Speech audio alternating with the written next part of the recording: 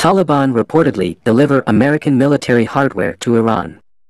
Reports and images on social media received from Iran indicate that tanks and military vehicles which belonged to the Afghan army were seen in Tehran and other parts of Iran. Photos have emerged showing armored Humvees being transported from the eastern parts of the country toward Tehran, on the Semen-Garmsar road.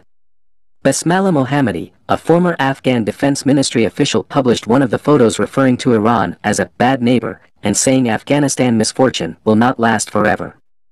Iran had promised to resume fuel deliveries to Afghanistan last week, which the Taliban need to prevent a collapse in the economy.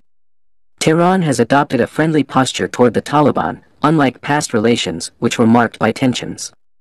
Iranian officials have not yet reacted to the news.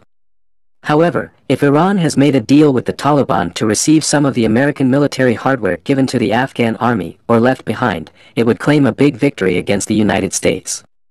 The reports received so far are brief and there is no information about the kind and quantity of hardware delivered to Iran.